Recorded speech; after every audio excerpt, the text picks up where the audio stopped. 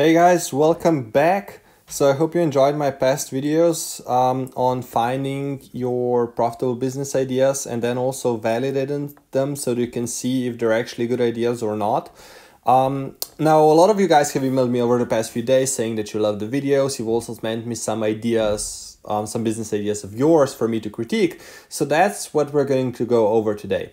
Now, if you haven't watched my videos on finding profitable business ideas and validating them yet, I would highly recommend you watch them before you watch this one, just so you can understand some of the frameworks I'm going to be referencing in there.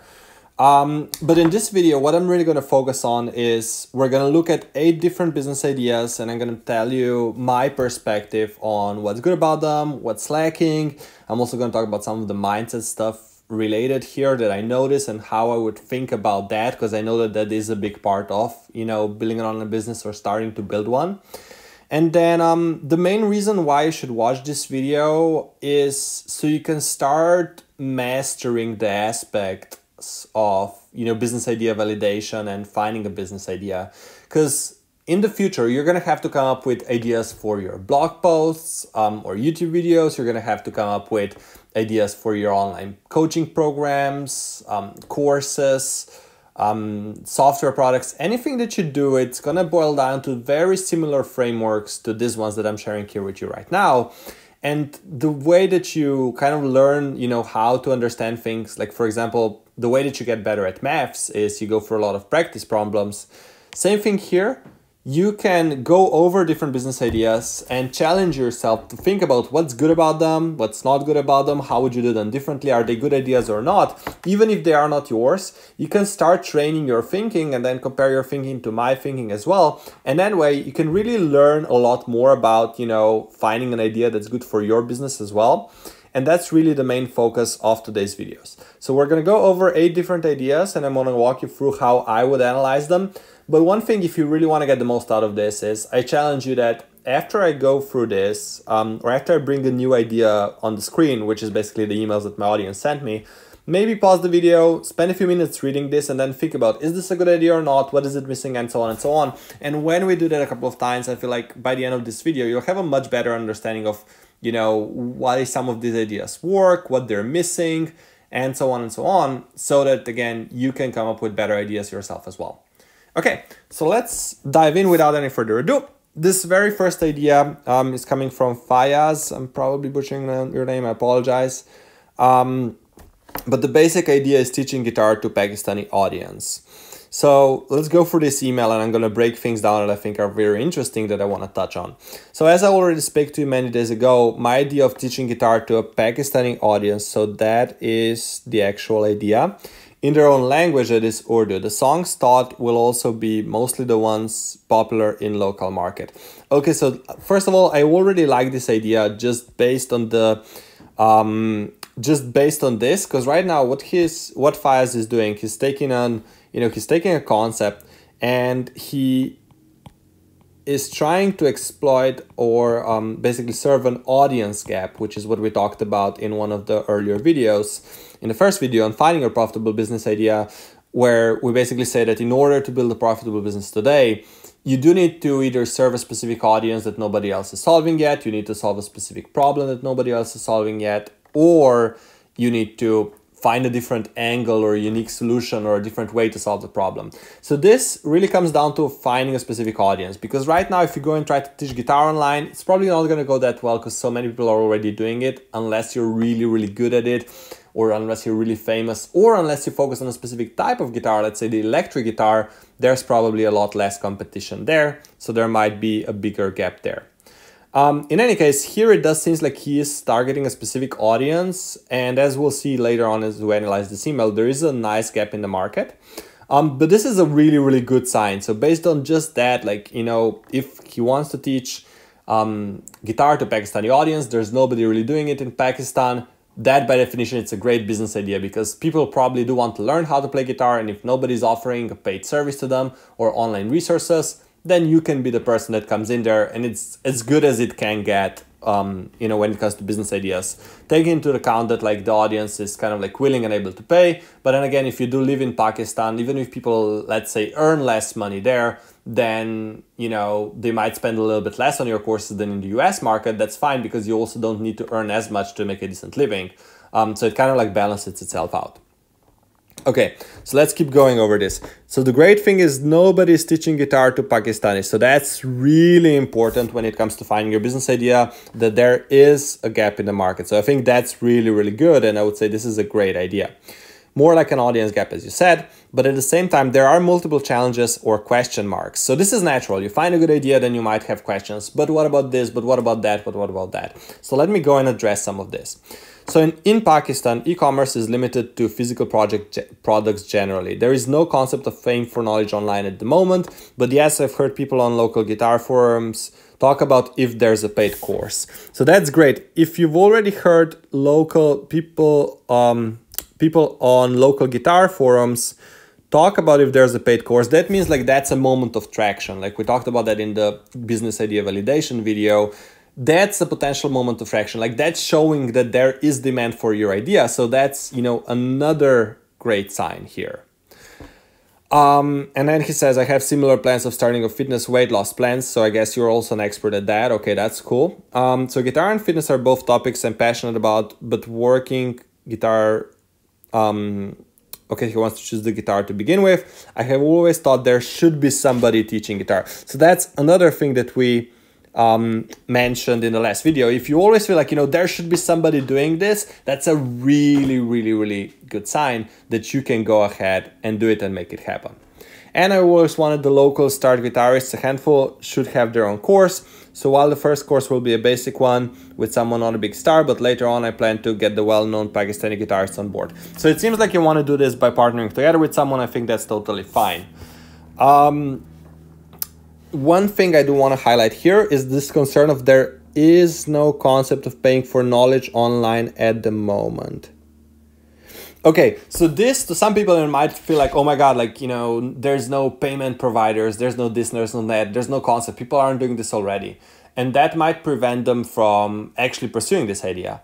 What I'm thinking is like, no, actually, that makes it a great idea, an even better idea, because you can be the person that leads it. Because imagine, let's say 10 years from now, is the situation going to be the same?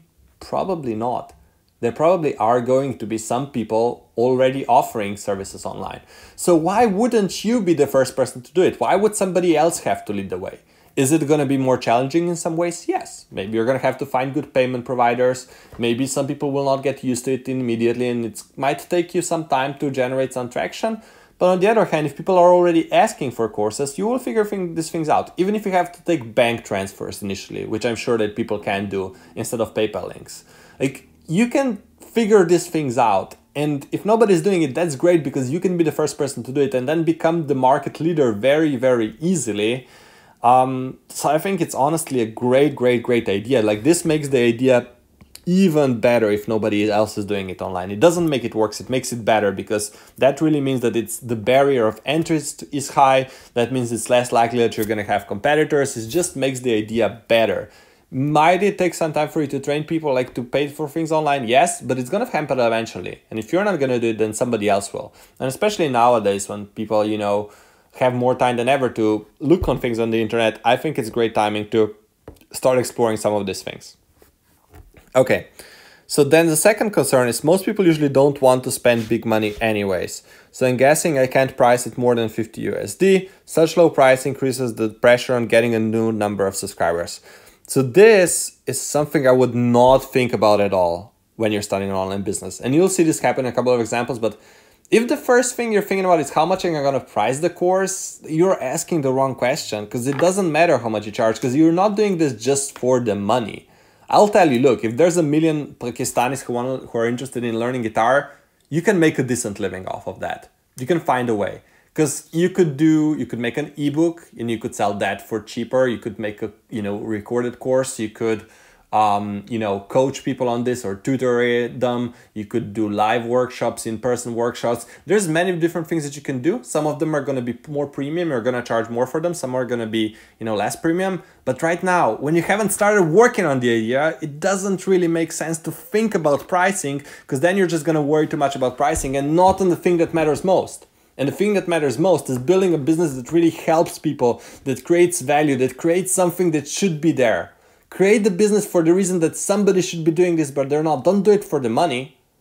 Because then if you do it that way, you're going to serve your audience way better, and then the money will come as well. So honestly, I would not think about pricing until probably months from now, if not a year from now. Like, build free content first, help people, build a course. And yes, you can talk to the people and ask them like, hey, would you pay $50 for this course? And if they say yes, great, then start selling in that, and then look at your conversion rates, and then see if you can improve the course and make it better, and then see and test if people are willing to pay more. The problem that I have with questions like this is they're very, they're assumptions, they're fears, they're not based on real data, and I cannot answer them for you. Nobody can answer them for you until you go out and test things. And then, even then, there are ways to sell something at a more premium rate, and so on and so on. There's decisions that you have to make, but at this stage, when you haven't really even done anything with the idea yet, don't spend time thinking about the financial aspects of it. If there's a big gap in the market, and if people in general all over the world are willing to pay for guitar lessons, you can make a decent living out of this as well. So this, I would honestly not focus on at all. Like, don't focus on things like this. And if people usually don't want to spend big money, maybe most of them, but there are some people that do. You could say the same thing for Slovenia. You could say people don't want to spend a lot of money because the average salary is like €1,000 a month after the taxes. But then again, some people sell, consulting for businesses for €10,000. So some people have the money. So even though like that might be natural, and some people teach business in a way that like, yeah, first you should do a business plan and see how much potential is there. I never found that to be helpful. This would be helpful in a market that's like really, really, really small. But even then, does it make sense to make models and assumptions that might be true or might not be true? Isn't it better to just go out and test the ideas and put the ideas out there and then iterate for them and make them work for you? I like the second approach way more because it's way more practical. And then oftentimes you cannot predict the growth. Like, for example, one of my clients, when we started working together about, I think it was 2 years ago, he did like a $1,500 launch. And then 2 months ago, he did a $235,000 launch. And it went gradually, it went from like, 1,500 launches to 10,000 launches to 70,000 launches to now $235,000 launches. We didn't map that up. We didn't model it out. We didn't predict it. All we saw is like, okay, there's a big gap in the market here. You can be the person that helps people the most. Let's make the best possible free content. Let's make the best possible programs. Let's make them amazing for people. And then he did the right things. And then eventually the results came. And that was unpredictable. Another example from another one of my clients, who is actually selling guitar courses. Like, he started off, and he also, when we started working together, he had like a, $1,500 launch. And then again, we went to like $10,000 launches fairly quickly over the course of a couple of weeks, because he already had a rapidly growing email list. And he just did a $50,000 launch at the beginning of this year, which is 3 times higher than his last launch to date. We didn't model that out. We didn't predict it. We didn't even spend time worrying about that. Instead, we just focused on like, how can we build the best possible product? How can we sell it? How can we write the best possible copy to sell it? Who are the best clients for this product? How can we help the people the most? Ask yourself questions like this, especially at this stage of your online business, but then also throughout the career. Because doing this, it's not going to help you. It's just going to add more pressure to you. It's going to make you second guess things. And that's not what you want. You want to test things. You don't want to be in your head. You want to be in the field. You want to be testing things. You want to be collecting data. You want to be seeing if there's traction. I would focus on that a lot more. And that goes the same for anyone that asks about, is there enough potential, You can test things very quickly. Rather test them than, beat your head up against the wall, because typically what happens is, you will still like have the same idea that you had like, a month ago, and you will have asked yourself this question but never do anything about it. Your time would be much better spent just testing things. And then if you do a good thing, the revenue will come if there is a gap in the market. Then the final question is how to position, target, and market to a market of a specific area.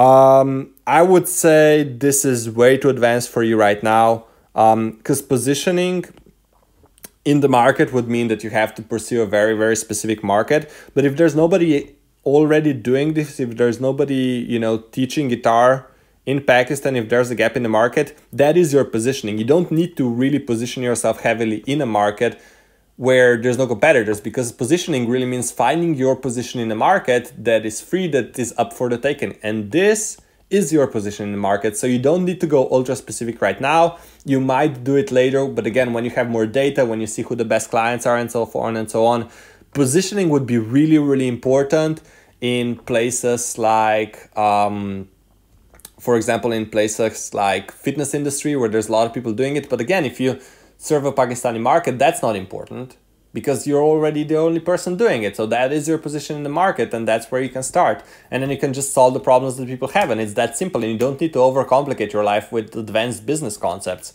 Like, yes, you have to do it when there's like, 100 people teaching guitar. You have to find your own position, your own specific audience, and think about how to be different. But if you're entering a market like this, that's relatively underdeveloped, that is your positioning. You don't need to go deeper than that, so don't need to spend time thinking about that.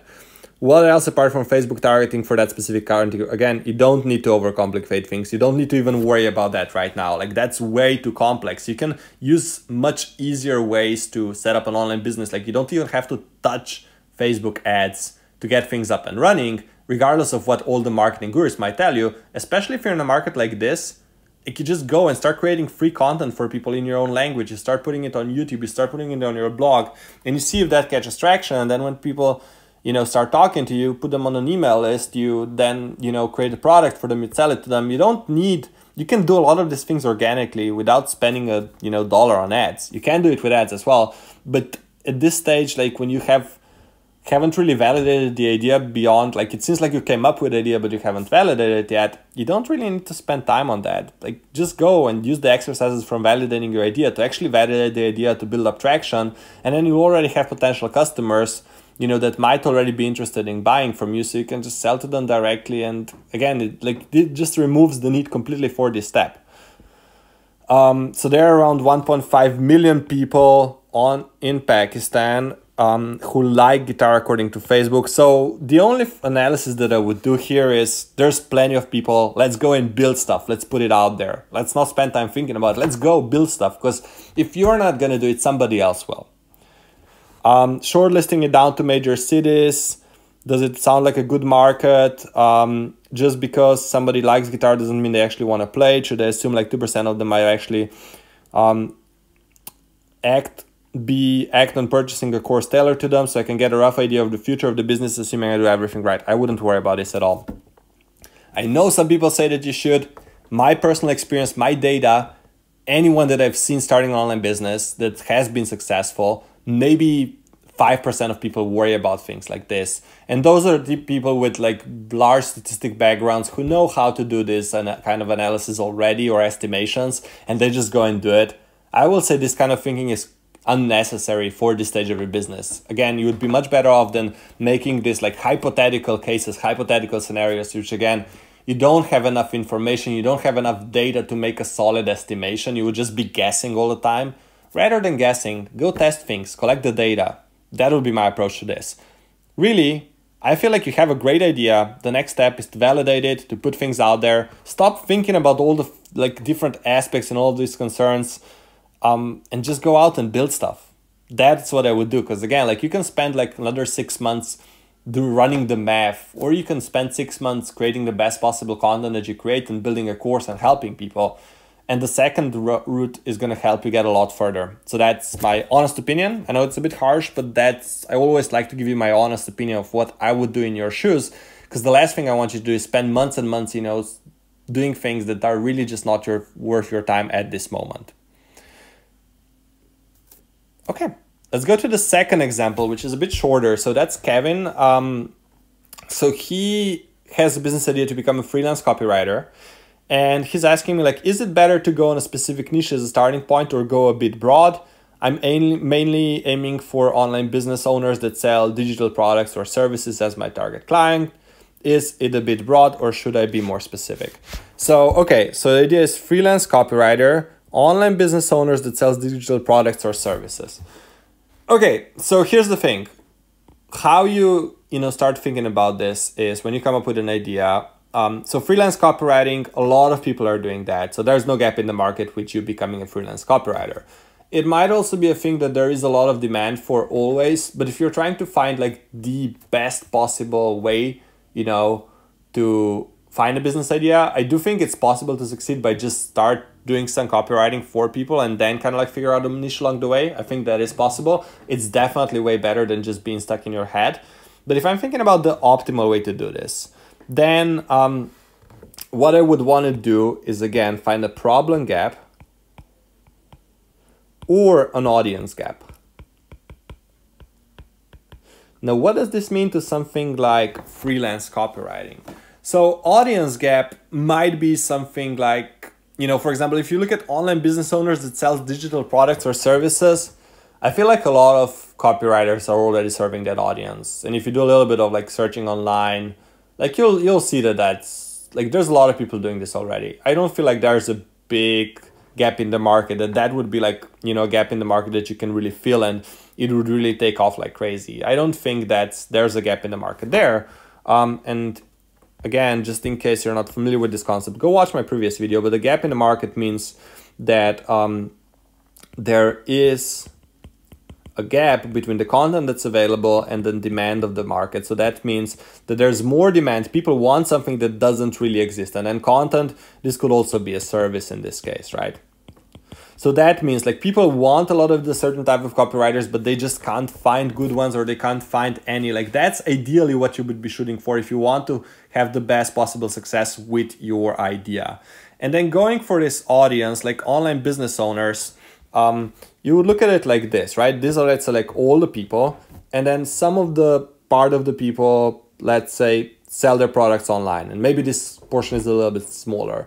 But then again, a lot of people already are covering this market. So what can you do to stand out?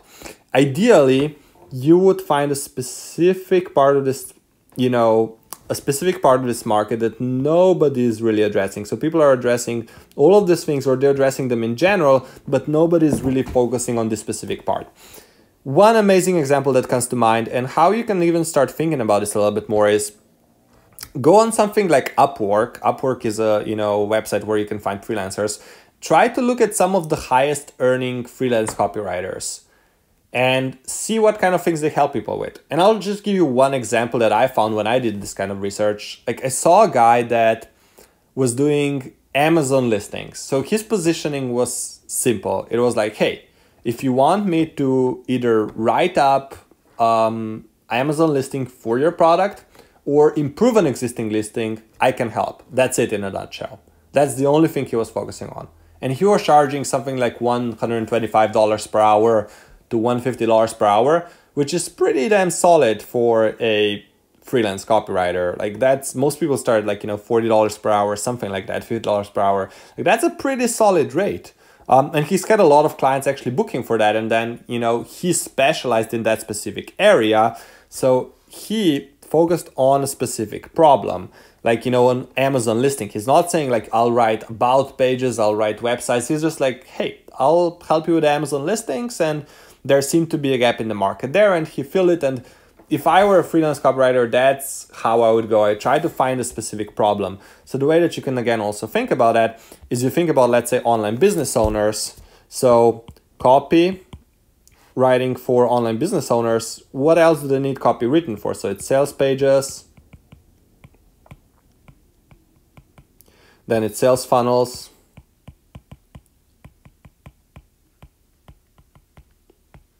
Then it's blog posts, ebooks, or maybe even guides. Then there's Facebook ads. Then there's website copy.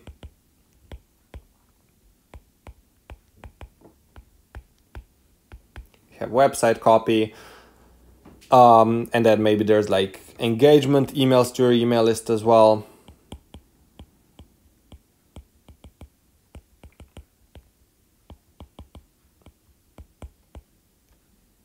And so on and so on and so on.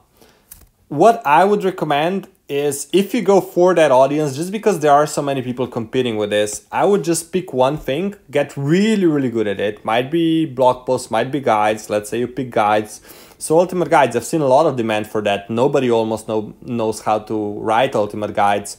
And a few of my clients that I've trained how to write ultimate guides that wrote them for other people, they were able to charge between, let's say, $2,500 to $5,000 per guide, and it's about 50 hours of work. So it's about $50 to $100 per hour. And then if you learn how to, do it a little bit better, do it a little bit faster, then it can actually be, you can do it during a shorter time frame as well and increase your hourly rate further. So that would be interesting, because I don't know any freelance copywriters that just focus on writing ebooks or guides, and that's how you could really stand out. And then anybody who wants to have an amazing lead magnet or a guide written on the topic of their expertise, you can be like, hey, I'll go in there and I'll do it for you. And I've noticed like so many people have asked me like, do you know any copywriters that do this and that and that? And I wish I had somebody to send to them. And, I did want some of my clients, but then I've seen a lot of this demand. People want somebody to do this for them. So that would be, for example, an example of a gap in the market. Now, what I'm saying is, try to break down either the the problem further, and try to, see if there's a lack of copywriters on one of these topics. Like, what do you notice? If some people are looking for something, if they're complaining about it, do your market research, like talk to people about this, and then try to find,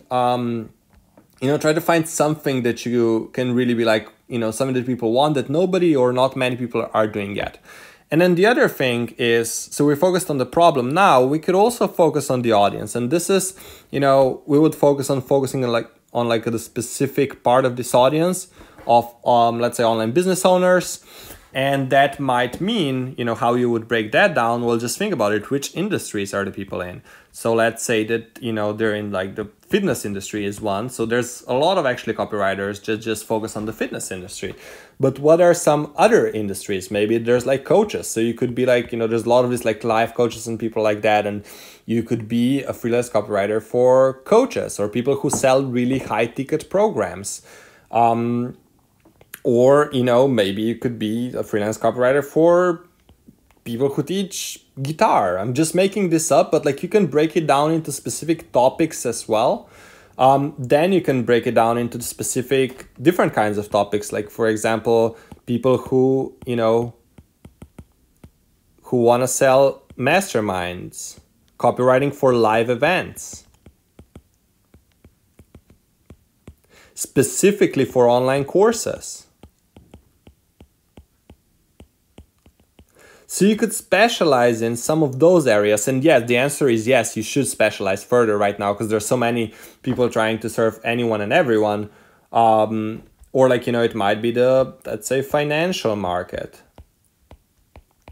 There's multiple ways in which you can break down this market. And then there's also something that we didn't cover at all. And there's like another way to slice this market. And, if you visualize it, you might visualize it this way, right? And what's that?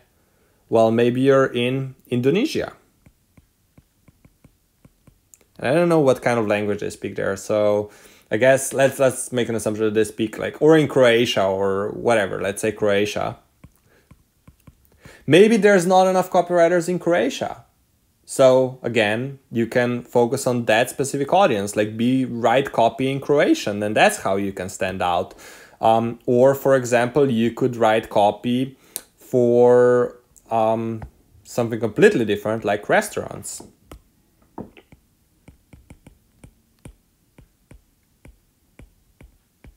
Or you could write copy for something completely different, like museums. And so on and so on. Like, can you see, like, or let's say, like car salons. For, online stores, like e-commerce stores.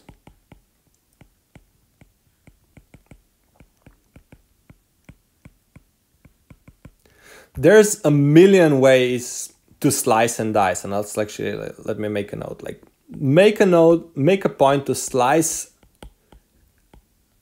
and dice a market until you find something where there is a clear gap, where you can see like, hey, a lot of people are asking for this and nobody's really delivering on it. let me be the person to, you can always be the person to learn this skill, then you can test it, and then, if things go well, then go all out on it. So this is how I would think about that. I would definitely break down the audience further. Right now, I would say this is not a great gap in the market because there is so many people doing it. So that's why it's broad. But I wanted to show you how you can make it more specific by slicing and dicing the market in a matter of different ways, like from the types of businesses, that you found here. So we went over different, types of businesses. Here, we went over specific types of copy that you can write. You can talk about slice and dice in terms of like the language, like copywriting for Pakistani people. You can focus on the specific business model. You can focus on the specific, industry that people are in. There's so many ways to slice and dice this. And, some of these things you might already have experience in, and that's where you start looking. But you really have to have this feeling like, oh, like somebody should really be doing this and nobody's doing this yet. You have to have that feeling that I talked about in my video on online business idea validation. So that's my feedback on that idea. Let's continue by looking at the third one. So this one is from Andrea. So she's a doctor in Brazil specialized in ultrasound. I think that's, by the way, super interesting. That would be an interesting niche, to speak to just doctors and teach them how to analyze the ultrasounds better and show them practice examples and build a course on that. That would be just a really cool thing that I'm not sure. I have no idea if it exists or not, but that would be probably something that could be really, really helpful to a lot of people and would be just really specialized. And even then, for example, if you didn't want to do this, let's say the market is saturated, there's a lot of people in it, you could just focus on Brazil, and I'm pretty sure that would be an interesting thing to do, and you could write about that and you can analyze things, and that would be just really interesting. You might not be able to do it publicly online, but more internally, but that's just really interesting. Okay. Okay. So then Andrea's ideas is, I recently started doing acro yoga, which was fun, and it helped me so much with my health that I thought I could teach that on the internet, helping others to exercise in a fun way and maybe earn some money working from home. It doesn't sound like the best idea ever, since you need at least 2 devoted people to make it work, but that's what I know. So my analysis, if you look at just the market of online, acro yoga, there's no gap there. A lot of people are already teaching acro yoga online. You would have to find a specific angle for it.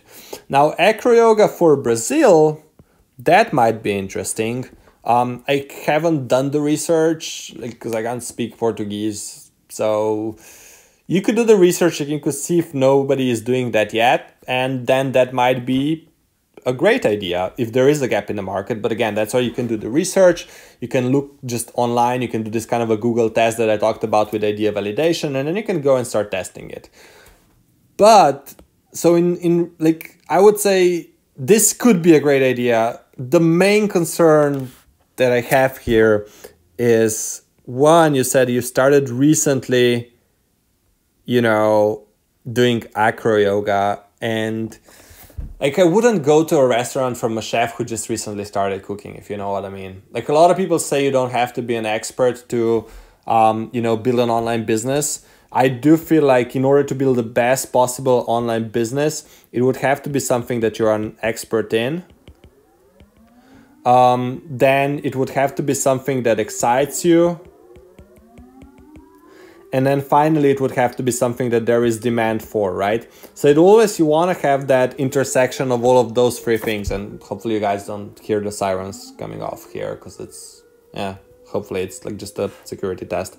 Anyhow, so if the expertise is lacking, the problem is you might not be teaching things in a way that's healthy or correct or that actually works. Problem is you might feel imposter syndrome and so on and so on.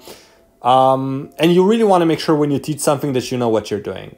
So that, I don't know you, I don't know your skills, I don't know what recently means. Have you done it for the past 2 years, or if you've done it for 2 weeks? I do feel like if you've done it for 2 weeks, I would just get better at it, get really good at it over the course of a year and then teach it. If you've been doing it for years and you're actually really, really good at it, then I would teach it. But then also you probably have a partner that does it with you, so you could just record yourself doing it. I don't think this is that big of an issue, like, because a lot of couples want to learn acro yoga, and you can probably find somebody to do it. Because if you're really excited about something, like, you will find a way to make this work. So that's really, like, I think it sounds like a great idea to do it, especially for a Brazil audience. For like a bigger audience, I don't think it makes sense, but for a specific audience, it could work. But then I would say you have to be an expert, otherwise you're going to run into too many issues down the line. Like, just like, you want to be an expert in ultrasound, you also want to be an expert in acro yoga, or like, you want to be able to teach it well. So maybe just start teaching your friends, and then if they all really like it and find it really helpful, and you feel like you're doing it in a way that actually works and it's healthy and it's safe and you know what you're doing, then try teaching it online, experiment with that, and then move on from there. So that would be my analysis for this one. Okay, then the next idea is from Vinicius, who has already started a service business. It evolved from his freelance work. So, and he's already been doing a lot of work here.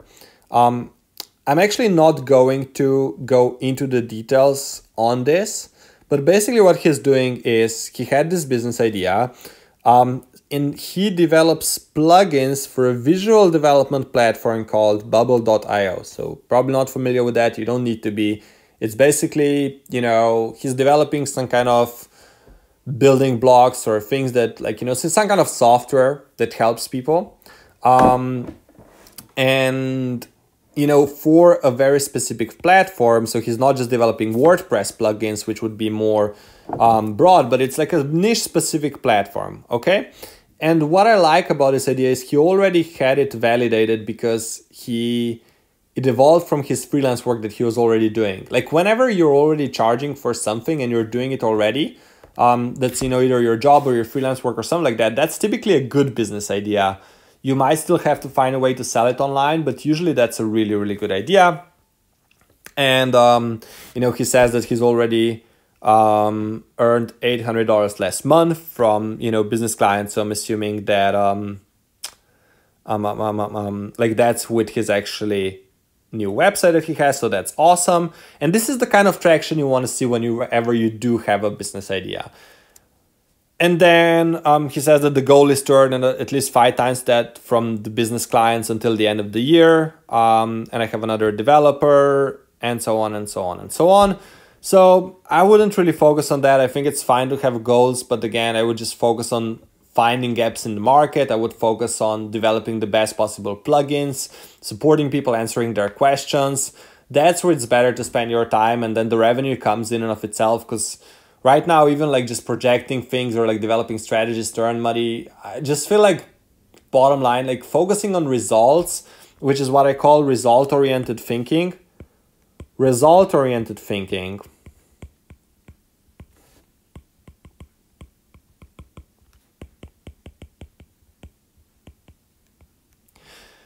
I feel like it causes more problems than it helps you. If you focus on, this is how much money I want to make these projections, I want to make this much, I want to build a course for $1,000, if I want to grow my email list by this many people. It's difficult because a lot of people teach this because they sell you on the idea you're going to make thousands of dollars and this many email subscribers and this much traffic online. And I've done some of that myself because I know that sells, and I know that these are the things that people want. But what I have also noticed is that sometimes just focusing on the numbers, oftentimes actually just focusing on the numbers, like, it just doesn't create the best possible business. Like, all the best businesses that I know, they don't. Maybe there's an element of focusing on the numbers, but that's not their primary focus. Their primary focus is developing the best possible programs, finding gaps in the market, understanding their audience, speaking their language. All of these things that aren't super quantifiable, but at the end of the day, they lead to this rapid growth, like from those 2 clients that I shared with you earlier, like, whose businesses have exploded. Even I myself have created a 6-figure online course on selling ultimate guides. On creating ultimate guides, which is what I referenced earlier.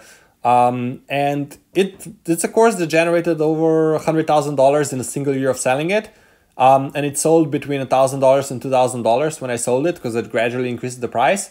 But when I sat down, I didn't think, oh, I want to create a $2,000 course, or I want to make $100,000 with my course. I was just thinking, nobody's really teaching how to create ultimate guides. I feel like they're an amazing tool to grow your online business. Nobody's teaching this well. It seems to be working for me. It seems to be working for others. But again, nobody's teaching it. There seems to be a gap in the market. Let me go out and do it. And then I developed the outline. Then I developed the curriculum. And then I realized, oh, originally I wanted to sell it for $500 because that's how much I sold my last course for. But then I realized to make it the best possible course, it would be worth a lot more than that with like the format of the course that I chose. So that's why I decided to price it at $1,000. And then a lot of people told me like, oh, it's way too cheap. So I increased the price gradually. And then, I didn't make any projections how many people I want to join. But then like at the end of the day, it generated that much revenue.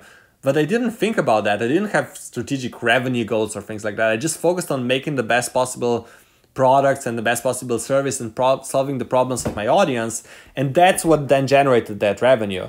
If I focused just on the money and how much I wanted to make, I would probably build a much different product and it probably wouldn't be nearly as good as it. And it's questionable if it would sell well, because the big reason why it did sell so well is because people were raving about it. They were recommending it to their friends. They were convincing them to join it, even though there was nothing in it for them. They just loved the program so much. That's why, again, I don't like to focus on these things. I think it's fine to have goals, but I'm not going to critique this for you. I'm not going to tell you if it's possible or not, because one, I would be making a lot of assumptions and estimations. Two, I don't understand your market nearly as well as I should to make those assumptions. And three, because it's just not productive. Because it's better for me to tell you, hey, focus on understanding your audience and building products that they want and solve their problems, which maybe it's not as sexy as talking about the 5-figure growth formula, but it is what will get you results based on all the data and based on all the hundreds of people I've helped build online businesses. That's what's going to get you results, not just focusing on the revenue and stuff like that. Finally, I do want to highlight this. I don't feel stuck. I have many ideas on how to progress, and my specific step is increasing sales by creating a repeatable and scalable sales process so I have a volume and stability to hire this guy full time. So I like how calm and strategic this is. It's like, saying like, I don't feel stuck. I have plenty of ideas. I'm just going to work through them step by step. That's a really good mindset to have. And I did want to mention a much better alternative to result-oriented thinking is two options of thinking. So customer-oriented thinking .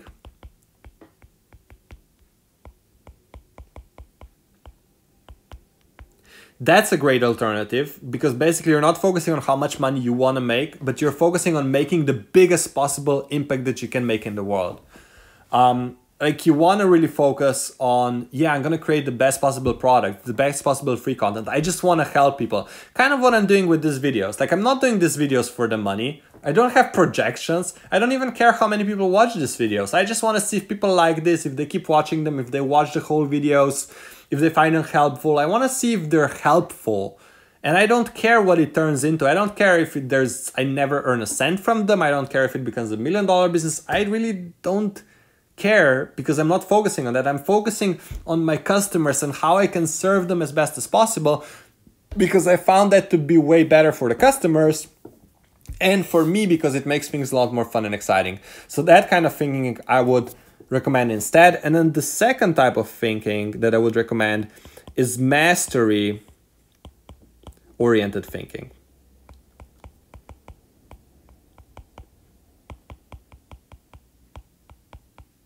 So mastery-oriented thinking is another great alternative because you should really focus on your customers, but you should also focus on mastering these skills. And if you're, half an hour into watching this video, that's what you already have. Like you don't want a 10-minute video that teaches you this hack or formula. You're willing to go for this and learn and, just get all the knowledge that you can get. And that's the best type of thing that you can have, because it really helps you understand fundamentals of the business well. It helps you master the concepts. It can help you build a strong foundation and then the critical skills on top of that foundation. And in the long run, you will build a much better business this way than the people who just want quick tricks and hacks and just to make money.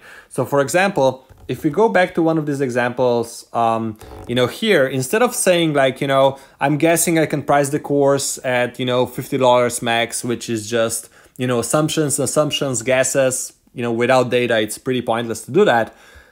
Instead, you think about like, I want to get good at selling things online. I want to get good at writing. I want to get good at developing products. I want to get good at, serving my market. I want to understand. I want to learn as much as possible about my market. I want to test different price points and see which one of these works.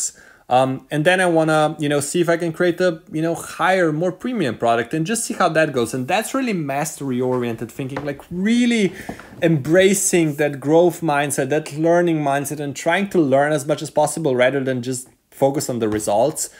This kind of mindset will help you get much, much, much further. And I like this, I like this mind stuff, like, focusing on next steps, increasing scale, increasing sales, creating a repeatable sales process. It's all about learning. I really, like this mindset from Vinicius, from Vinicius. I really like his mindset in here. So this is the kind of mindset that I would definitely recommend you to adopt.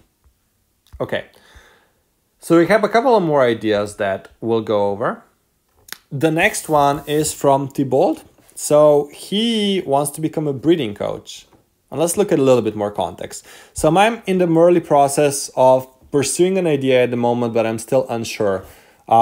If you're unsure, I'm still unsure, you probably haven't validated it. Watch my previous video on business idea validation. Spend a week doing the exercises from it. And by a week from now, you'll be a lot more sure. Best piece of advice I can give you. Yeah. Let's keep going. So, because even like if you do that, like it might turn out that the idea is not as good as you want it to be, and then this advice will actually be really helpful to you. But I would actually just go and test your idea rather than just trying to think about is it good or not. Like you'll just get a lot more about, a lot more ideas, like if you get and test it into the wild. So watch that video and go implement it. Anyhow, so idea is to become a breeding coach in France. I'm French, as there's a lot of space on this topic in the moment, less so in the English-speaking market. So this is great. This means like, he's done some kind of research and analysis already to find that gap in the market. That's really, really cool. And like he says, like, in English-speaking market, that's not such a big gap. And here there is. So, okay, that's perfect. Make sure that there's also demand for it. That's really important, that there is demand, because otherwise if people don't want to pay for this, it's not really that helpful to you. The rationale behind it, I would focus more on data than rationale. That's just one thing. Like rationale is fine, but you want to really get data, because demand really comes from data, not like what you think is out there, but what people are saying and what people are already asking for. So that's just a small note.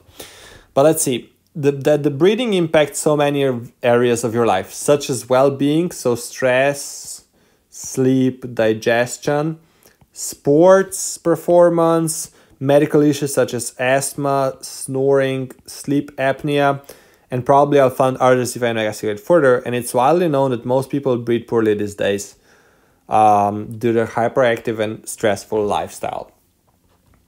Okay. I could potentially serve different audiences: athletes, busy professionals, well-being enthusiasts, medical professionals, as well as patients. Okay, so that's just, before we dive into any other things, I will say that, again, this depends. You could go general with your idea and say like, oh no, there's nobody teaching this in France at all. Let me just focus on breeding in general. What I feel like the problem by using that positioning is that people might not want to learn how to breed. Like their problem isn't, breeding. Their problem is stress. Their problem is performance.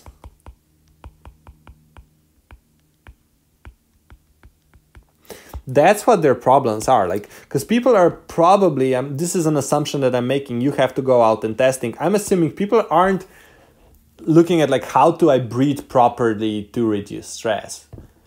Instead they are stressed out and they're like, how do I relieve stress? How can I be less stressed out? And then you might come in there and you might help them. Or performance. Like I know my personal experience in weightlifting that I I competed in professionally for a long time, there's this element of breathing where you have to really like brace your whole muscles in your body, and then that can help you lift quite a bit more weight, because especially at like the higher weights, when you're near your limit, if you're not breathing properly, you might fail an attempt that you would otherwise succeed in. So breathing becomes very important. So while I generally don't care about breathing and I would not pay for that, when I was preparing for a competition and I knew that breathing was one of my issues and I wanted to get better at it, there were no, great resources that I could go to. And that's when I would really like to have something that would help me, but I wouldn't pay for it. I wouldn't learn about it for the purpose of breathing. I would, pay for it so I can win my competition. That's what I would pay, because every minor advantage I can get is going to help me. So it's a completely different motivation. It's like a much bigger reason why I would buy something. And this is a little bit more advanced, and then, it is a bit more of an advanced topic, because sometimes things are a lot clearer, like guitar for, Pakistani market. You can just, teach people who already want guitar. But like if people by definition don't want to learn how to breathe, or there's not a big audience for that, it's kind of like you're saying like, hey, I can help you with sport performance. And if you're interested in breathing for sports, I can help you with that. I can help you with your stress. Here's how, through breathing. Here's how it helps you. There's all this research. Here's like how it helped me. Here's how it helped all these people. Here's a practical way to do it. Then that's going to be a much better angle. So for this, I would suggest actually just picking one of these audiences first and just doing it like in the business idea validation stage. Like, for example, if I were to target athletes, and even athletes is kind of like really wide, for example, because which athletes need to breathe well? Is it swimmers? They need to breathe differently than weightlifters. Like, you would have to really understand the different nuances and the specifics. For what purpose? I feel like this could be even further broken down into, further small niches, or further small audiences. There's a lot of possibilities. And then like if I were to go for weightlifters, I would go into weightlifting communities and I would ask like, hey, do you want to get better at breathing and bracing? Like, is this a thing that you struggle with? Like, if I wrote a great resource on it, would you read it? Like, just go and using the, validation techniques I shared in the previous video on validation, you could go and you could like test these markets and just see which one of them is best. You can like test, one of these in week 1, week 2, you could test this one, in week 3, you could test this one, week 4, you could test this one. Or you could even like test them at the same time and go faster if you wanted to. But then you would know where there's the most demand. You can go and test different audiences and, then basically see like, oh, there's this much response in the first one, this much response in the second one, this much response in the third one, and then this much response in the fourth one. So I'll pick this one because there seems to be the biggest response and the most demand, and so on and so on. What I would also say is there's a lot of different audiences here. The ones that I would probably focus on serving is the ones that are relatable to you, or the ones that you have expertise in. So it is definitely possible to create a business with an audience that you've never been yourself. Like an example that comes to mind is Jared Tendler. So he's a psychology coach for online poker players. The reason I know him is because I used to teach productivity to poker players. And he never played poker himself. He was actually teaching psychology to golfers, because that's, he played a lot of golf and that's how he learned a lot about it. And then he apparently he started, and he met some poker players and he realized he could help them with that as well, and nobody was doing it. And then he built a whole business about that. He wrote books about that topic and so on and so on. And the way that he did it, he learned a lot about the audience, and then, he just listened to them and tried to understand them and develop solutions for them and then tested them with them, even though he wasn't playing poker himself. So it is possible to do it this way. I think it is a little bit harder to do it this way. It is possible. You have to be really, really good at talking to people and really open to do it a lot until you understand them and test all the solutions with them. So I would recommend, choosing a market that you are closer to, someone who, for example, you can relate to. So like somebody that, like maybe you are an athlete, you did a specific sport and breathing helped you, talk about that. Or maybe like it helped you with some of your issues and so on and so on. So I would definitely pick an area that's close to you, that you have a lot of experience in, that you know a lot of people in. Because for example, again, if you say like, oh, you know, I want to target athletes, but I don't know anyone, I don't even know how to do research, that's not a great audience to pick. It's much better to pick an audience where you do already know a lot of people, so you can just go and talk to them very, very quickly, very easily. So pick one of the audiences that feels like closest to you, and then go test it, and then test the other ones as well. And when you find traction, you can double down on that. Okay. Now, moving back into the second part of the email, that being said, I'm not sure whether there's enough revenue potential online with this idea. I think the online courses I could create would fall in this range. People are still don't see breeding as something that would be worth investing a lot of money into, especially in France where people don't underspend on courses, especially online. This is bullshit. France, maybe. Europe, like I would say something like 30% of my clients are from Europe, and my stuff is, it's difficult for me to, it's like you cannot work with me for less than, you know, $500, and most people spend thousands, if not tens of thousands of dollars working with me, and a lot of them are from Europe. So I would say this is again an assumption that, you know, it's better to test it. I'm not going to spend too much time on this because I already covered it with previous ideas. I would not worry about this too much. Don't build a business for the money. Don't build a business to become a millionaire. You're not going to do it for the right reasons. You're not going to build the best possible business. This, even if it's true, you can build a solid living out of it. One of my, you know, past clients actually started selling courses in French to a French audience for, I think, something like $50 or 50 euros, and then increased rates further. And she's building a very successful multi-six-figure online business. You can do a lot of this, and you can start small and then you can go bigger, but you don't even know what's possible at this stage. And it's pointless to, again, think about like revenue potential and things like that. Because again, start putting things online, help people for free. And then maybe, you know, what's likely going to happen is you're going to iterate on your idea. Like the idea that you start off with, it's actually not going to be the idea that you finish in. Like, let me just break this down for you. So here's what I did. My first idea, productivity for online poker players. Okay, first idea. Second idea, so that was my first idea. So let me actually write down. Productivity, poker players. Okay. I worked on that idea for a while, and then I decided I don't want to focus on that market anymore. I wanted to do something bigger, better. So I said productivity plus entrepreneurs. Harder market to get into, but I did have enough connections, so I was able to make it work. Because basically what I did is during this time I was building connections with other entrepreneurs because I talked about how to grow my business. So then I could also, you know, do productivity for entrepreneurs. And I did that. And then, you know, I realized, okay, I'm doing this good at this. And then I went into online business coaching.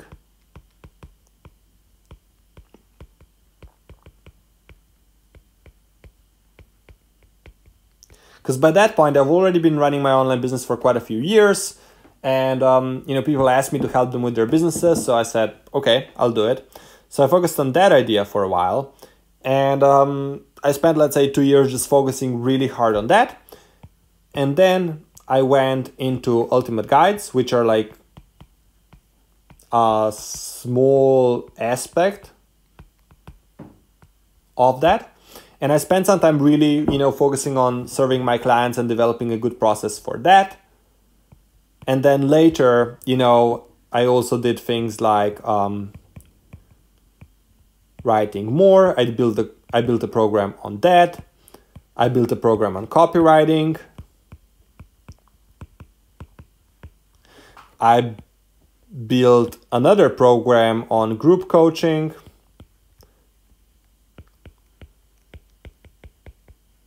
For 5 to 6 figure online businesses.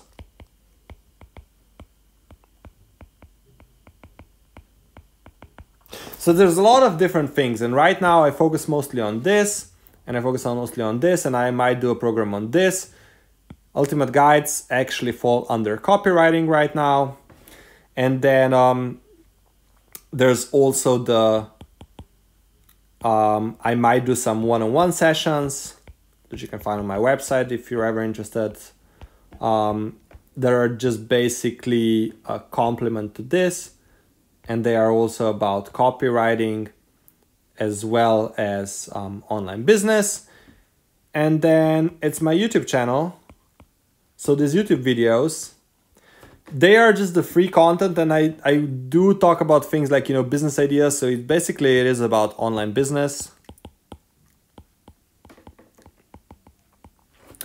So I am talking about online business, but I'm not charging for this. Like, what I really want is, for people to benefit from this knowledge and just share it and use it as much as possible. And then when they're on a level to, like book a one-on-one session with me or join a group coaching program or work with me, on copywriting or maybe even on writing more, you can work with me on that in the future if you want to, but I'm not doing this because of that reason. If it happens, it's great, but it's not because I already have plenty of clients for all of these other things that I can make a decent living, and I don't need the extra revenue. Like, this is just helping me potentially with this. But what I wanted to demonstrate here is I started out here and then I came here. And I've seen this happen over and over again. Like, I see another friend of mine. Let me give you another example. Started out, first business idea is BMWs Europe to US. So his idea was like, let me help people import BMWs from Europe to US. Didn't really work out. Just didn't get enough traction because that's something that he was good at. Next, it was recurring revenue.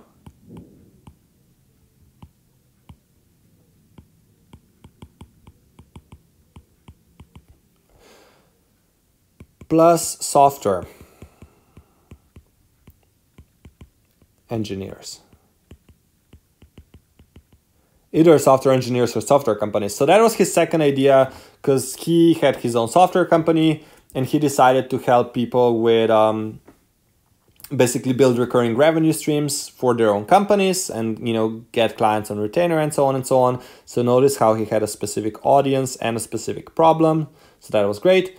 And this idea actually worked out quite well for him. Wasn't the thing that he's doing now, but that actually went quite well. And then in the future, he just decided to act on an idea that felt like, it felt like a random idea to him. Like, it was just something that his wife was passionate about, which was essentially finding cheap flights on the internet so they could travel a lot. So that's finding flights.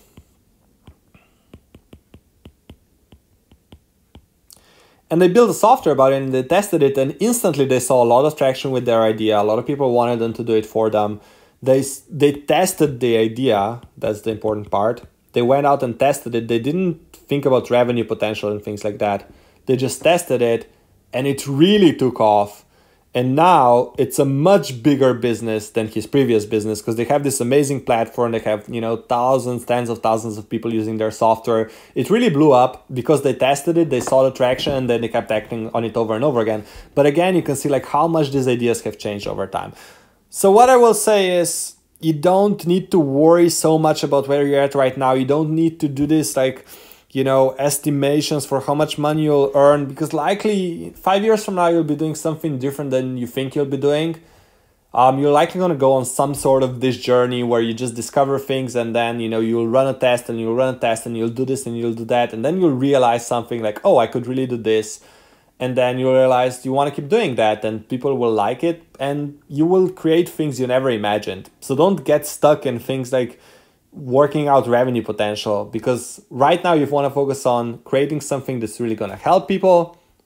So that's the customer-oriented thinking. And two, getting good at business skills, because then when you get good at something, you can apply it to any product, any audience, anything that you want to sell.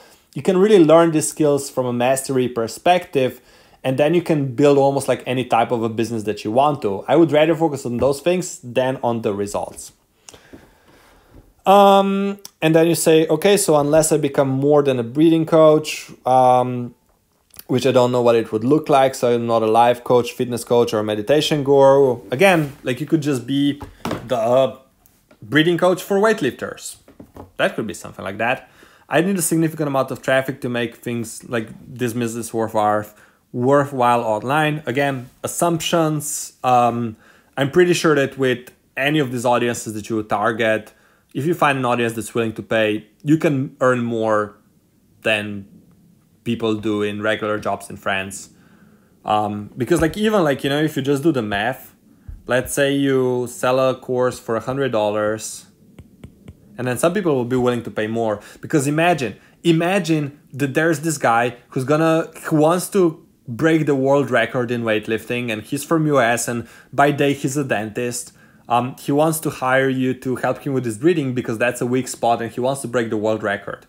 He would happily pay you $100 per hour to help him do that, if not more. Like, people spend a lot of money on things like this, on weightlifting. But even like, again, these are all the possibilities that you might not have even considered. And let's say somebody's preparing for the Olympics. They might be spending a lot of money to, like, you know, make it worth your while, let's say. There's a lot of things that you could do, trust me. There's a lot of potential that maybe you don't see right now, but there is. But if you have an online course for $100, and let's say you get 30 sales of it per month, and it's not going to be easy, it's not going to be quick, but it's totally doable, then that would be $3,000 online.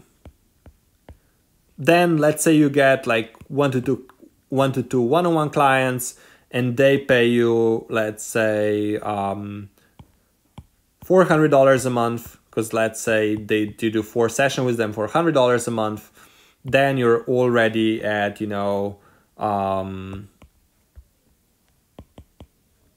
3,800, and so on and so on. There's a lot of things you could do. You could do in-person workshops, you could do this, you could do that. There's many ways to earn a decent living, and like, if you show this to somebody in Slovenia, they'll be like, wow, this is like, you know, the average person earns, let's say, maybe like $1,200 a month, or like €1,000. Like, this is already a lot of money for many people. For somebody living in New York City, it's not, but like, you can make a decent living with any idea, and like almost any idea that does fill a gap in the market. The gap in the market does have to be there. If there's no gap, then you're not going to make a decent living. But if there is a gap, there's a lot of things you can do, because again, like with breeding, you could become the breeding coach for Paris Saint-Germain football team. They would make it worth your while if you can show them how it can help their athletes perform better and win the Champions League. So again, it's all about how you present your ideas. I think there's a lot of potential. It's definitely going to be worthwhile. But again, focus on customers. Don't focus on result-oriented thinking. Customer-oriented thinking and mastery-oriented thinking are going to be the way to go for you. I'm also open to being active offline, of course, conferences, workshops. I live in a very small town.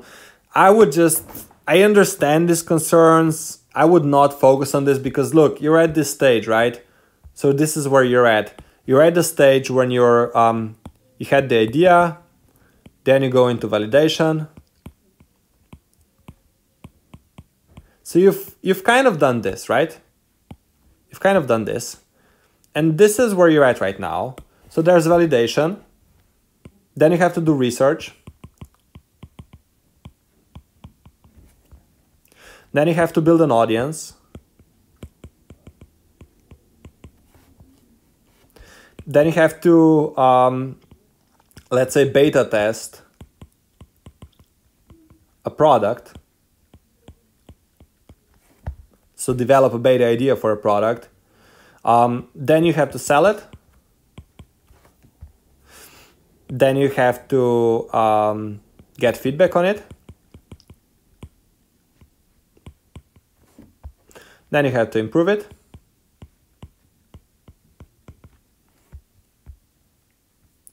Then you have to basically repeat this whole thing over and over again. Repeat this whole thing over and over again. Repeat this whole thing over and over again. Come up with new product ideas.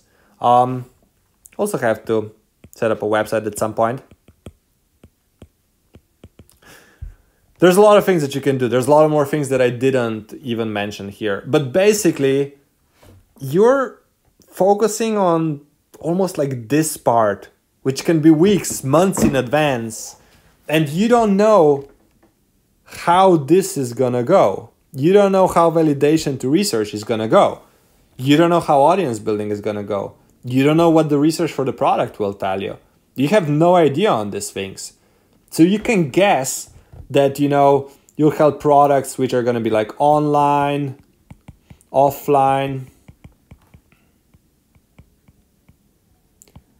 one-on-one, and so on.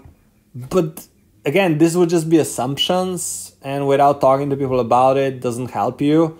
So I would really not focus on that, because by the time you have an audience, let's say you have an audience of 5,000 people interested in learning about breeding from, let's say, different industries or an industry, you can ask them how you can best help them. You can develop a product for them that might be something that's completely different that you think would be useful for them. And it might be that you can charge them a lot more money than you think.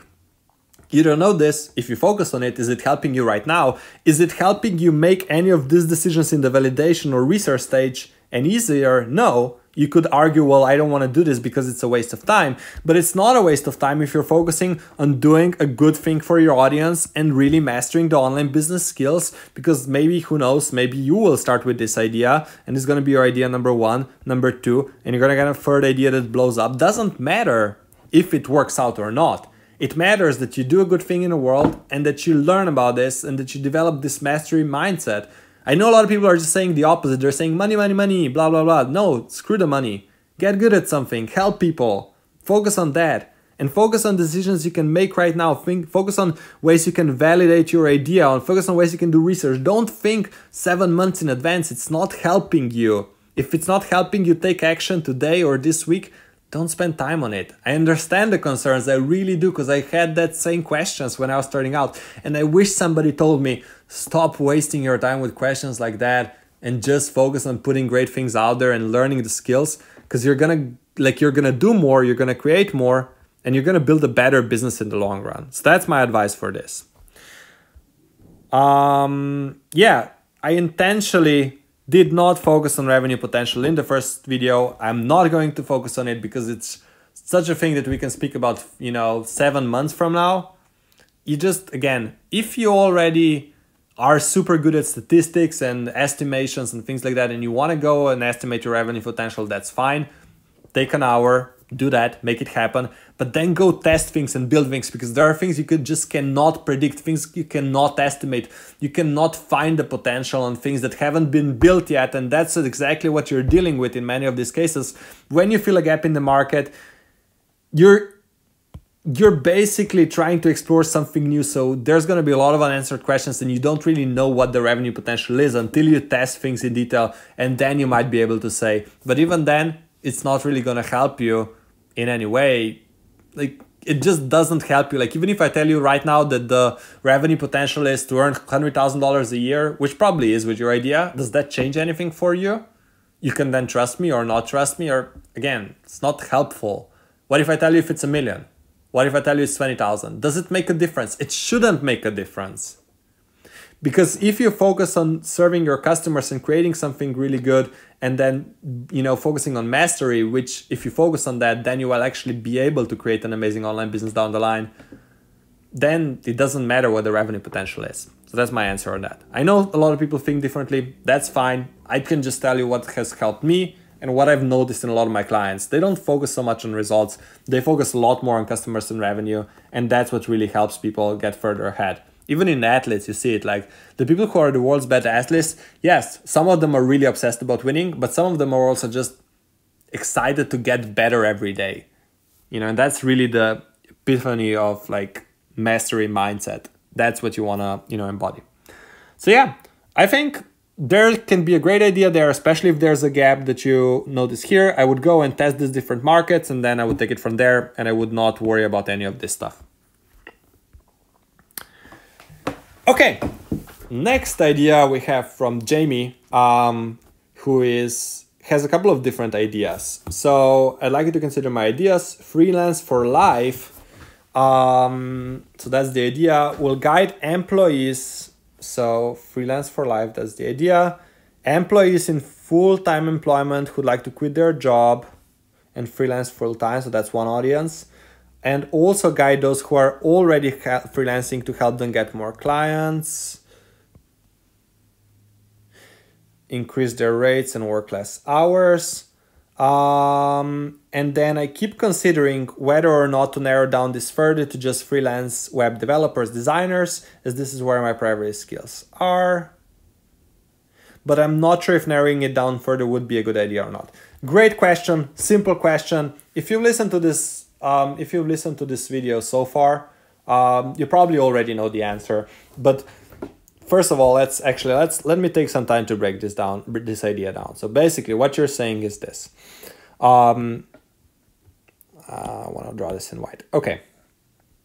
So these are freelancers. And then let's say, making this up, but this would be new. So these are the people who are new to freelancing, or like, let's say people who want to quit their jobs and they want to become freelancers. And then there's a portion of established ones. So you're basically saying right now your idea is help with basically the whole circle. And that's not going to go well because so many people are teaching all of this already. And it's just, there's no gap in the market. Like so many people are teaching freelancing. People were teaching freelancing 10 years ago. It's not a good idea. I'll tell you, save yourself the time. Not a great idea. However, if we break this down to this specific audience, which would be, in your case, web developers and designers, it's actually two different audiences.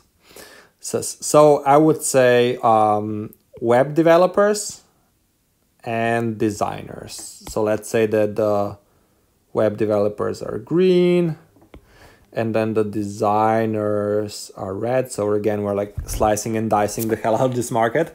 So we have the web developers, you have the designers, and then some of them are gonna be new and then some of them are gonna be established ones. This is a great niche. This is a great niche. This is a great niche. This is a great niche. That's my analysis. I would start with one of these 4 niches, and then I would test them. I would go into validation. You can validate all of this separately and find which one of this has the most potential. I would say if you want to do both, it's absolutely possible to do both. However, don't do it at the same time, because if you talk to people and one moment you're talking about like, advanced ways to raise your rates from like, $117 to $157. And then on the other hand, like you're focusing on like, oh, how do I come up with an idea for, or how do I get my first client? You're going to just split focus into many ways. So what I would recommend doing is instead do it sequentially instead of at the same time. So let's say you focus on new ones first, you create a lot of free content, you create a free course, and then what's going to happen, a lot of people are going to become more established. And then you help the established people as well. And then that becomes your product suite. And then maybe, you start adding more audiences. So this is where the other niches would come as well. So then you serve the new ones and then established ones. Now, the reason why I split this up is because I feel like my thinking is web developers and designers are going to be two different audiences who think differently, who are going to have different problems. Like I can imagine a freelance designer has drastically different problems than a freelance web developer with things like, people not being happy with their designs and things like that. I'm assuming that a web developer is not going to have some of those problems. So I do feel like going for one specific audience might be stronger. But this is where validation comes in, and you can really go and see where's the biggest gap in the market, because maybe a lot of people are already serving designers, but not a lot of people are serving the web developers, or maybe it's the other way around. But I would slice and dice this market down and then find, one of this that you feel like, oh, there's actually a big gap in the market, and then pursue that one. And then if the other ones are gaps in the market as well, I would just build them over time. So I would, let's say, build this one first and this one second, or even this one second. And then, this one would be probably fourth in any case, but this one would be second or third, or this one would be second or third. You get the idea. But that's basically how I would slice and dice that market.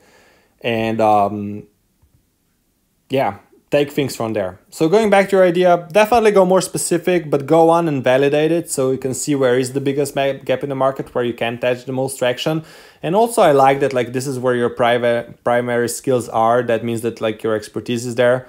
But yeah, it's absolutely a great idea. Much better than going, trying to serve everybody. If you're going to go down this route to teach freelancing, you have to pick an audience that either a problem that nobody focusing on, like becoming the go-to expert on raising rates on the internet, or you have to find an audience like that is really underserved right now. Like go back to watching the first video on coming up with business ideas. We talk about the gap in the market there. Go watch the second video on validating business ideas, how to do that, how to find different audience, find different gaps, and then how to also validate ideas in different ways. It's going to really help you get a lot of clarity around this idea and show you how to test it as well. But that's my analysis based on everything. Okay. The next idea comes from Monica. So she has a couple of ideas. So the idea that she's the most passionate about is preventative health. And I spent a lot of time researching this and have been working on this in my free time and talk to my friends and family about it. So, okay, you speak to them about diet, supplements, essential oils, and just taking the health back. So there's a lot of elements in this. Diet, supplements, essential oils, and just taking the health back into their own health versus relying on a broken health system, especially in this time and age. There's a lot of people in this niche. So that's not good, right? If there's a lot of competition, it means you need to go more specific. So I would research some of these areas separately and see if there's a gap there. Also preventative health. I mean, one thing I will say is I hope you have some kind of like on your doctor or something like that, because if you're speaking about health, you should have some kind of credentials, research, studies, access to something that helps you, or you should be a researcher or something like that so that you can actually, like say the things that are true, because I think a lot of this industry is BS, because people are saying like, oh, this pill prevents cancer, and like they really have no data of proving that because they haven't tested it for long enough. So if you're using this like very scientific approach, I think it can make sense. Make sure you are good at it. You should really have data. You should teach things that actually work, and you should have proof that they work. But what I wanted to say is preventative health is so vague. Like preventing what? What are all the problems that you can help people solve? Like break them down, slice them, dice them. Like I don't know what these are. Like is it cancer? Is it something else? Again, be careful with those kind of things where you don't really have the data, or like you don't have proof or don't have credentials, so you can teach something like that. But try to find, like this is where you just have to do a lot of research. If it's not clear to you yet what's something that should be out there but isn't, like I talked about in the first and second videos that I recorded here about finding and validating ideas. If you don't have that nailed down yet, then that's what you have to nail first. You have to find that gap in the market that a lot of people are looking for that, but nobody really has, nobody has really done it yet. That's what I would really try to find here, because just being passionate about something isn't enough. You have to have that gap there as well. Go through different types of things that you can prevent, and then also go for different things like maybe essential oils is something that there's not many people talking about it, but try to find that gap in the market if you want to make this a good idea. If there's going to be no gap in the market, it's probably not going to work out that well. So the next idea would be to be self-sufficient in every area. So this is again super broad. Which means you have to break it down to multiple ideas if you want to find a gap in the market, because I feel like self-sufficiency, there's a lot of people teaching this. So I would absolutely recommend finding a gap in the market there. So you have the ideas, which is permanent culture gardens, solar panels, online businesses, rainwater. If you haven't built an online business, you probably shouldn't teaching people how to build an online business. Rainwater, but I don't have expertise on this topic. Don't have the expertise. Okay, so this depends. Like it really depends what you're. You can do things like you can talk about things that they work for you, and if you have that kind of expertise, like the only thing is like if you start an online business, make it about something you're good at, make it about something that you're knowledgeable at. I think it's a great sign that your eyes light up when you speak about this, but then, you know, it might, if you go down the route that you build a business around something that you're not super knowledgeable in, I would say start focusing on the things that are working for you, that you can get results from, that you are knowledgeable in. So really start with that. And then teach those things, and then use the time and energy that you have to get even better at those skills. And as you do a lot of that, as you get better at them, then you can touch more and more and more of them. But I would not teach something that you're not confident in. So you said like one of your coaches is telling you to do a 10-day challenge on how to start an indoor garden from seeds. I mean, that just feels very random. Like I would just go and validate the ideas first and find a gap in the market, because otherwise you're just wasting your time. Like I don't have any data, like is there a gap in the market here? And I understand most people don't talk about that. Again, that's why I'm creating these videos, to educate you on how you can actually build an online business, not just give you like, oh, build a challenge, do this, do that. You know, like that's not how you build an online business. Like you have to understand the fundamentals first. But I would definitely say, try to see if there's a gap in the market that you can fill with your own expertise. So I'm assuming, let's say, you know, how to start an indoor garden from seeds. I'm assuming you know how to do that. In that case, you could say like, yeah, you know, I'm going to create some free content about that. But then, and you can use that as a content test to validate your ideas, which I talked about in the validation video. And then there would also have to be a gap that, like, I guess people would have to want this already. Like there have to be a lot of people who want to learn how to start an indoor garden from seeds.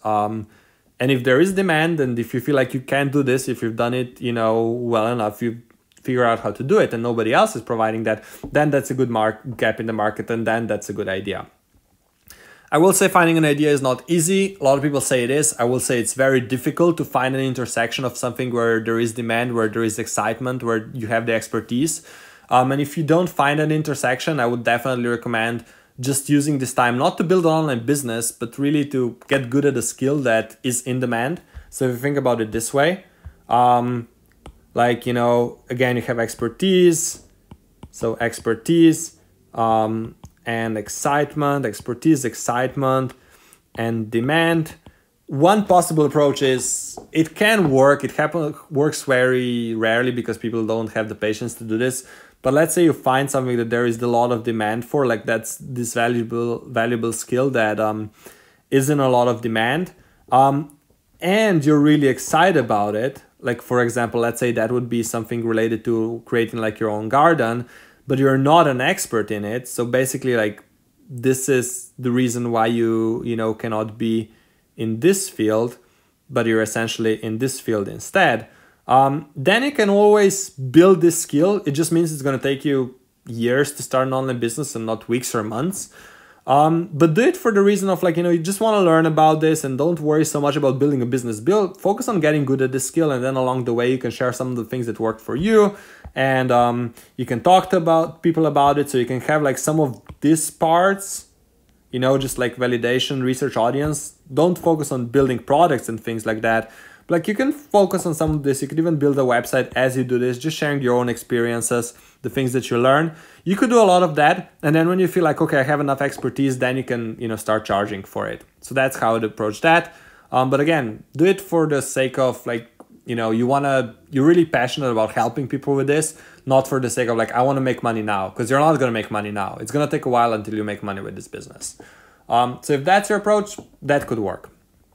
And then the next idea is copywriting, but I'm not an expert at taking copywriting courses and not excited by it, but there is in demand.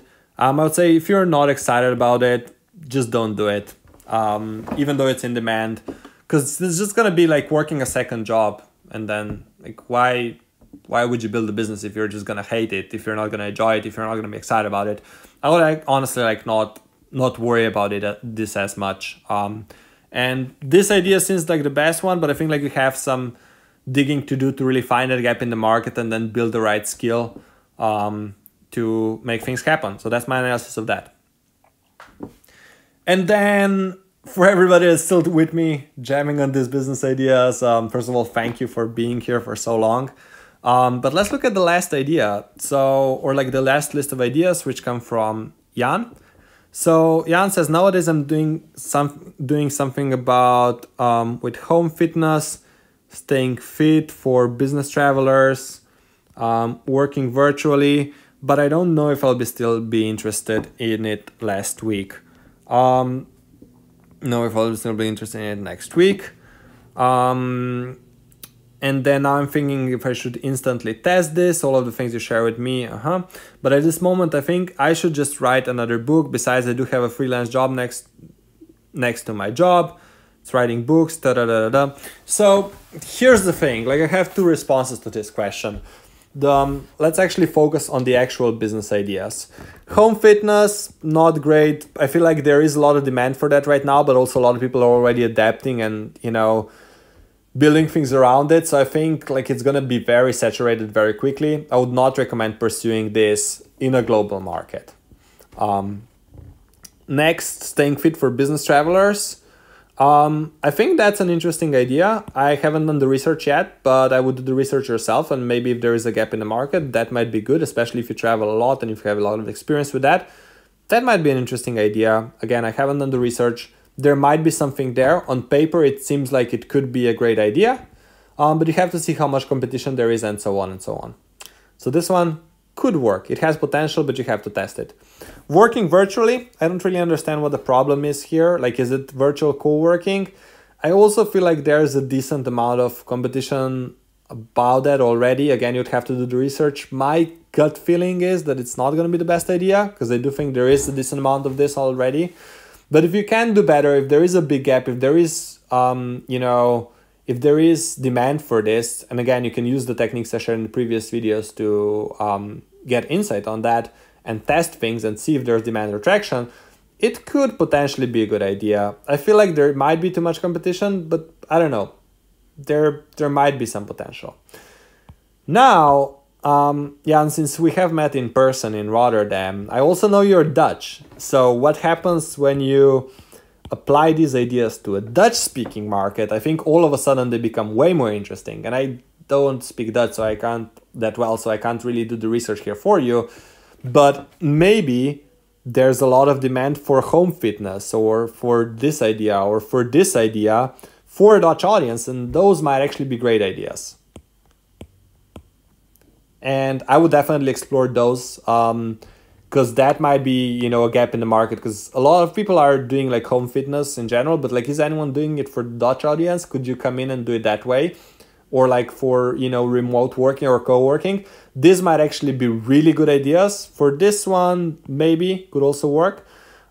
This could be good ideas. Go out and test them. So that's my advice. And I do feel for something like a Dutch audience, it could work really, really well. So that's what I would also recommend you to explore, because any business idea that you have, if you just try applying it to a Dutch audience, I feel like there's going to be a much bigger gap in the market, because as far as I know, the online industry isn't that developed here. So that might definitely be an interesting thing for you to pursue. And then let me address the second part of things as well, which is like, I don't know if I will be interested in this next week. Look, I'll tell you, I always like giving people honest opinions. My honest opinion is this: if you want to build a business, you can have some flexibility. Like, you can kind of like iterate for business ideas every few years, like I have, like many people have. And you can test things quickly, and sometimes you'll test an idea for a week, sometimes you'll, develop it for years. But so you will have some diversity as you do that. And especially if you build a business and you do some sort of coaching and you work with people from different industries like I do, you can always find ways to make things interesting. So I think there's, the argument for that. On the other hand, if you are not willing to commit to one idea for a few months or a year, if that's not your personality, if you don't want to challenge yourself in that way, to learn that skill, to learn that discipline, to learn how to focus on something, perhaps running an online business or something like that might not be the best fit for you. It might be better to just focus on your job instead, or on your freelance work, or on writing books. I know most people will never tell you this, but I will say that, like, hey, it would be a shame if you spent, let's say, the next 6 months building an audience about one idea, and then you're like, oh, I'm bored, I want to work on something else. And these are then the people you build trust with, you build relationships with, that want to learn from you and they want like a course from you or something like that, and then you just disappear. I think that would kind of suck as an experience. So I'd say, look, being an entrepreneur is not for everybody. It does take a lot of time, energy, commitment, the right mindset, resources, willing to put yourself out of your comfort zone. It's not for everybody. Even though like a lot of people are saying like, hey, you can build a business without an idea if you're not an expert, if you don't have the time. I don't think that's true. Let's be honest. Let's be honest. I do feel like building an online business, it's not an elitist thing reserved for some people, but I do think that you have to love the idea of working on this for the next year, for the next 2 years, for the next few years, and really building something absolutely incredible. Like that has to excite you. You shouldn't feel like, oh, I don't know if I'll get bored next week. You shouldn't be like that indifferent about it. So I can't really tell you what to do in this situation. That's what I noticed when people get like, jump from one idea to the other. They rarely actually build successful online businesses. I also know that I get, bored of some things sometimes, and I get excited about new things very quickly. So it's a skill that I'm constantly consciously building to follow through with things more, to like really keep acting on the ideas. And again, like what helps me is developing a mastery mindset and then the customer focused mindset. That really helps me with that. If I focus on that, then it gets a lot easier. But I will say that try to challenge yourself instead of saying like, hey, this is how I am right now. Like I'm just a person that gives up on things quickly, or like gets excited and then doesn't get excited again. If you want to build an online business, you will have to build the skill of following through with things and doing them for a long period of time. You can try it out for a period of 3 months and then decide, is this working? Is it not working? And then, decide what to do next. But if it doesn't work out, don't beat yourself up over it. There's nothing bad with like working in a great job, doing some freelance work on the side or something like that. So you don't have to build a specific type of online business just because somebody else said so. There's a million type of businesses that you can build. I will say build the one where you can talk about a certain topic for hours and hours on end and you will not get bored of it, because there's just much bigger chances of success. And then of course, make sure you test and validate your ideas. And don't be too hard on yourself. So that would be my best advice here. So, okay, we managed to turn another short video into a really detailed masterclass / teardowns thingy. Hope you guys enjoyed this. Make sure you watch the other videos if you haven't watched them yet. If you want more, what I would definitely recommend doing is, if you want more content from me, go to my website, primožbodžić.com. Link is in the description. You can download my ultimate guide to starting a 6-figure online business. You can email me, how you're liking these videos. I'd love to get your feedback on them. Subscribe to my email list. That's where I'll send you all the best stuff that I create, as well as these cool ebooks and things like that. And that's where you can also talk to me. And yeah, I want to say thank you so much for watching this video. What's probably going to happen next? Oh, something disappeared. That's not good. Oh, here it is.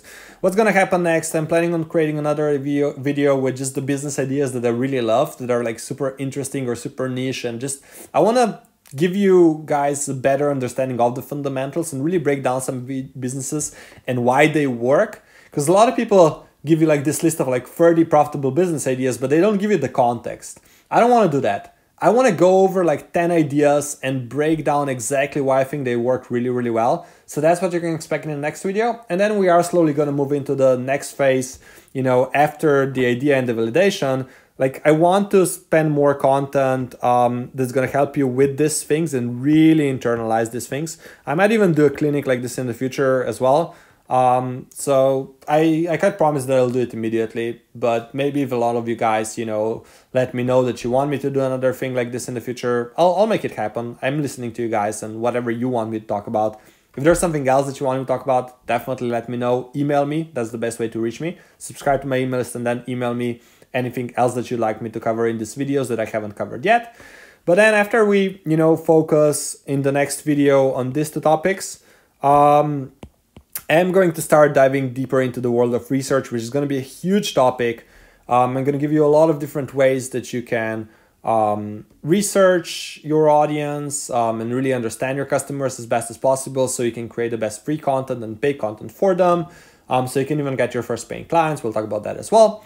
So there's gonna be a lot of fun stuff that we cover. There's gonna be a lot of more of long, deep videos like this. I'm not gonna record 10-minute short videos unless there is something that happens to be short and quick, because I really wanna help you develop mastery around these ideas, and you can't do that in 10 minutes. But I'm gonna keep doing more of this. I know you guys like them. Do feel free to share this with your friends, like if you enjoy them.